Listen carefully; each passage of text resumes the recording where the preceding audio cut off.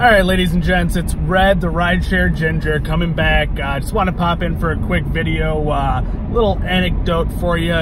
You know, last time I signed off, I said I had that $17 surge leaving the UC, and it was select surge, so we're gonna see what can happen with it. I was gonna head home with it and just sit and wait on it. If I caught something, great. Well, headed home. Went to sleep.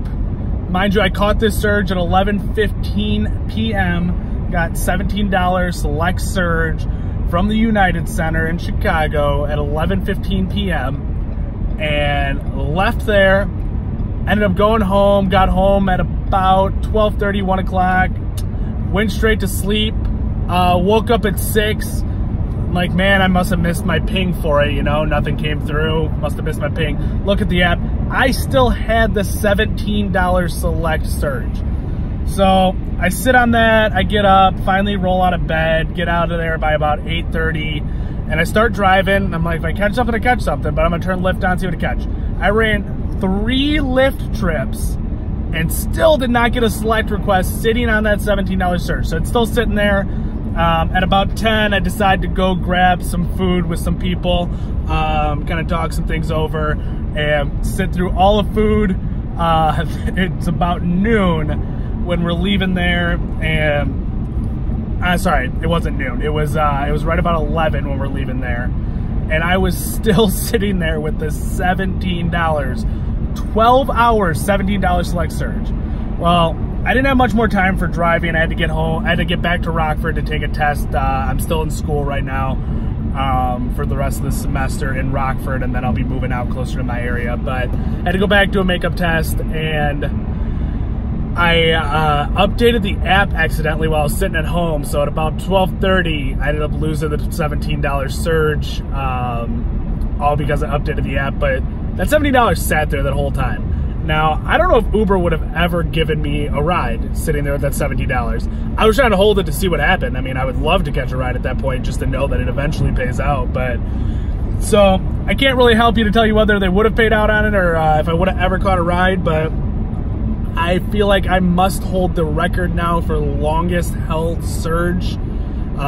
Definitely it was an extensive amount of time. So $70 select surge, just a little over 12 hours I held it for, and did not get a ride at the end of it. But last night, good night. I started at 9:30 p.m. O'Hare Airport was popping most of the night, caught a couple of good trips. I ended up finishing at 2:30 in the morning with $185. Not a single select or Lux ride that was all X, all regular Lyft. 185. It was great. Good night for me. Pretty happy about it. Didn't drive it all the day. I may head out a little bit tonight, but I'm heading to a friend's right now, so we'll see how that goes. I'm all about that work-life balance. Don't want to work too hard. Just work hard enough to pay the bills and do everything that I'd like to do. And it's getting a little bit easier now because I am doing Turo. If you're someone who watches Uber Track's video, you know a little bit about Turo. I highly recommend looking more into it. I will go in a little more in depth once I get through this first month for me on Turo, but I'm in month 1 and I am sitting at revenue of $500 on my 2017 Ford Fusion. My monthly payment on that is $240, so we are looking pretty solid right now. So overall, pretty happy with the situation on Turo. I will go more in depth once I get through this first month. I don't want to be putting too much out there before I have enough experience, but I've had 3 separate renters. All 3 have been solid experiences. So having that extra $500 a month is allowing me to work a little bit less and not go out and drive as much. And with that in mind, I will most likely be getting a second vehicle to put on Turo in December.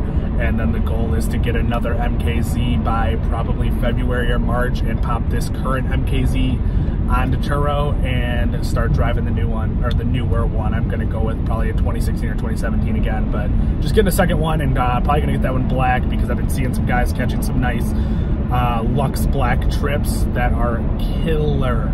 Absolutely amazing. So I want to probably hop on that black instead of sitting here with the white car here. But overall, just wanted to pop in, let you know about my surge and the little trip or lack of trip that I had with that surge. And if you have any questions, as usual, like, comment, send me an email, whatever you would like to do. I will try to get back to you as quickly as possible. And just overall, I got a lot of different things that I want to share and want to put out there. I mean, I need to do a video talking about rental. I've already been through a rental with Lyft. I need to put a little bit out there about Turo. Need to continue popping on the Select platform and things like that. So I'm going to try to keep putting out videos as often as possible and try to update you on my earnings as often as I possibly can. Looking for a big week next week.